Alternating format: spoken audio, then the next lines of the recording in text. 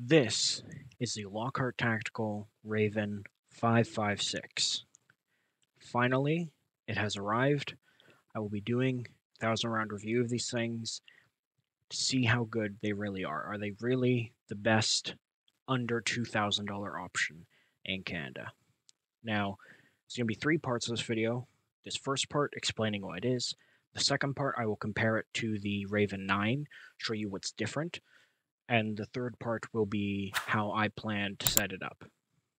Now, what is this gun? Much like the Raven 9, the actual firearm part of it is this. This is the firearm. The magwell and the upper are not the firearm. So, that's why it says multi-caliber. So, this is a 5.56 rifle that uses direct impingement like an AR-15, but it is not an AR-15. None of the receiver or the bolt carrier groups or a couple other things are compatible with the AR-15. Some other things are. Now, it's kind of a long list to say what is compatible, but what is not compatible are the receivers, top or lower. The pins are proprietary. I believe these mag release and the bolt catch are proprietary. The bolt carrier group is proprietary. And that's about it. Everything else can be AR-15.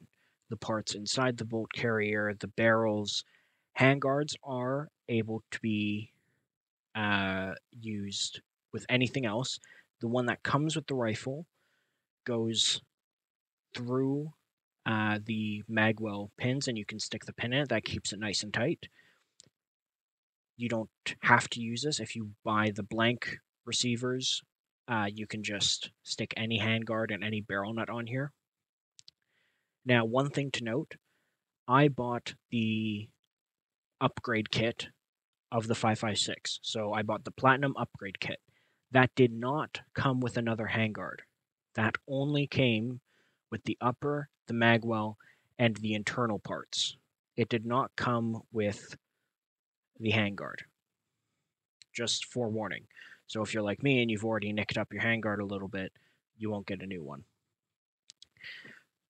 Now, one thing to mention, and I will get in it in a second, is the charging handle. This does take a top charging handle, just like the Raven 9. But it is decidedly different, and I will do a comparison. I will show the difference between the two. Now, it also has the side charging handle that you can stick on the left or on the right. And of course, your AR buffer tubes and the like. Now, I'm going to get this taken apart such that you can see what the internals are like, and then I will do a comparison to it. Here is the Raven 9 and the Raven 5.56. Now, I'm not going to show you too much of the lower. It's the same lower that I've shown before. Only difference is it has this magwell. One thing that I will note is that the first couple of times you take on and off the magwell, it is extraordinarily tight, and the pins need a lot of influencing to put through. It is very difficult, but after, I don't know, 3 or 4 times it should ease up just like the Raven 9. Now, these are the 2 rifles. So, first, this is the bolt carrier group. Now, of the Raven 9. Now, as you can see, it is much fuller than the Raven 5.56 bolt. It is also much longer, or much shorter rather. The Raven 9 is shorter. Now, the reason for this is probably design, as in necessity, but also maybe FRT. Now, this takes AR-15 charging handles. The Raven 9 bolt carrier group allows for the use of AR-15 charging handles. This is said AR-15 charging handle. It is a Blackhawk omnivore latchless charging handle. Now I had to modify it slightly to fit the thickness of the receiver here, but it works. Now the problem is that it is not the right length. Now if you can see, that bolt carrier group is not, or the front part that latches onto the bolt carrier group is not far forward enough. Now if I were to try to insert, it has to be the other way around. If I were to try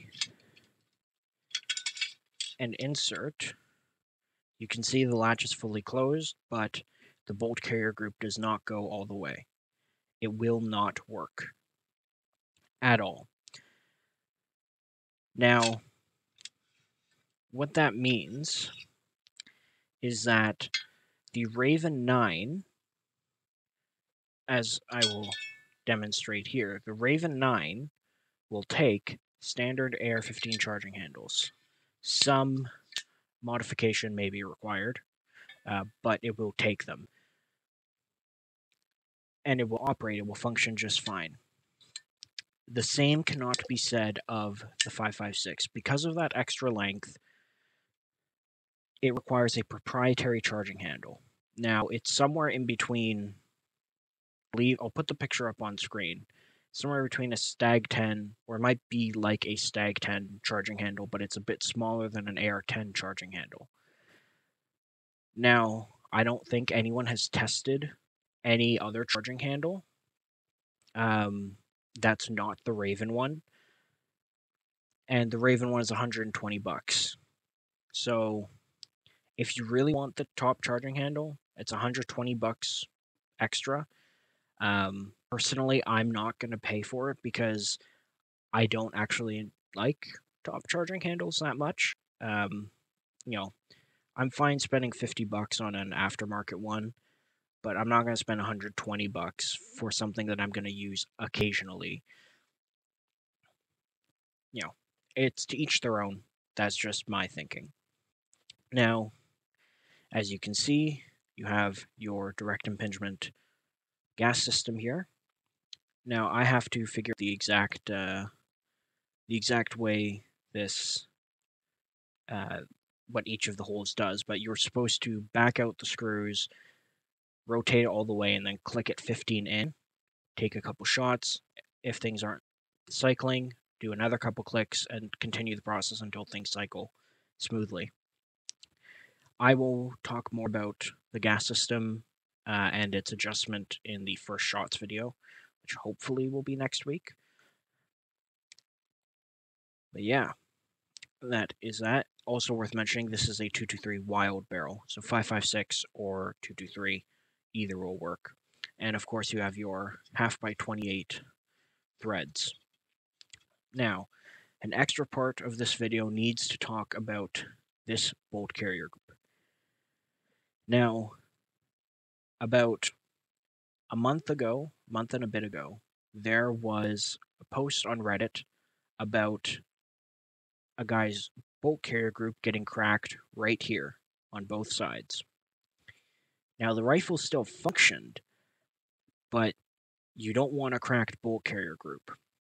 And apparently, at that point, at least 2 other people, or was it 4 other people, had contacted Lockhart about that same issue. Now, the good news is that they heard the feedback and they immediately started working on a fix, and they designed a fixed bolt carrier group. It is slightly heavier and has a bit more, doesn't have this curve, and it's got a bit more meat on the bones, so to speak. I'll put up a picture of their rendering on screen now. And they will be sending out that bolt carrier group free of charge to anyone that bought a Raven, which is fantastic. You know, you shouldn't have to deal with something like that, but it's just a good thing that free of charge, they do what they're supposed to do, which you can't always take for granted in this day and age.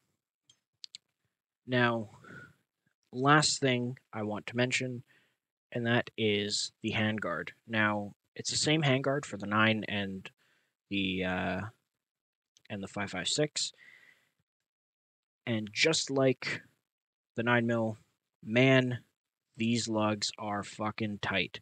The Cerakote on them has to kind of wear off a bit. It's not much. We're talking like percents of a millimeter, but it makes it very difficult to get everything in properly. So, that's it for the guts. Now I'm going to put everything back together, and I'm going to show the couple of setups that I will have going on it. And this will be one of the setups. Now, I don't know how well this scope is going to do on an actual rifle caliber as opposed to a 22. We'll see. I'll test it out. It's not going to be magnificent, I don't think, but I have hopes it'll hold 0. That's all I'm really asking for. Now, it did come with a PMag. Now, I want to bananify this PMag, so I'm going to make this into a banana mag. And I also have these cross mags, 10-round pistol mags. Now, I think with the pistol mags, this rifle looks awesome the way it does. I have a linear comp on the end of this, bipod BCM grip. In terms of muzzle devices, I think I'm going to try a muzzle brake. I haven't decided yet. We'll see. Or, I haven't decided which one specifically. We'll see how that goes. And I will also run this with a red dot, the Feyachi that has trusted me, or I have trusted it for so long, and it has given me great reliability thus far. Now, I also don't have a stock trigger in this. I will be using I believe it's the ALG ACT. It's basically just a mil-spec trigger, but it's slightly lighter. It's a 4.5-pound trigger pull, and it's smoother. It's crisper. It's basically the best stock mil-spec trigger you can get. I don't mind trigger techs. I don't love them. I don't think they're worth the price. Although their new single stage was like $130 trigger. That is very interesting. And that would certainly compete with this thing. But that's a different topic of discussion. And one last thing I want to mention. Hold on, where is it? All right. So the 9mm, the Raven 9, has this 8-ounce buffer spring. Now, this is necessary for the Raven 9 to work because it is blowback. You cannot use this on the 5.56, and you cannot use the 5.56 buffer, I guess, in the 9mm. It's too light. So, just a word of note, when you're doing these conversions, he says, I'm going to be honest, the website says 30 seconds to convert anything. Maybe under absolute perfect scenarios, but you gotta be like running through training with this thing like those Vietnamese kids with the AKs that they learn in high school. I think for most people, switching calibers, depending on how tight the pins are, is a 1 to 3 minute job. But that's a nitpick. So, that is it for this video. Thank you for watching. I will have a first shots video on this hopefully next week. We'll see how things go. I will be doing the red dot configuration first. I just wanted to show off this configuration because I think it's pretty cool. As well, the BCL Bison, I'm waiting to receive it back from warranty. There is certainly a story there. The sneak peek of it is that rifle is a true embodiment of the good, the bad, and the ugly. That will be quite a video when it comes out. So, if you don't want to miss that, subscribe, like, and share to help get more people interested in firearms, especially in Canada. We need it. Share videos that might help someone understand what to do, what not to do, what to buy, what not to buy. And thank you for continuously watching and supporting the channel.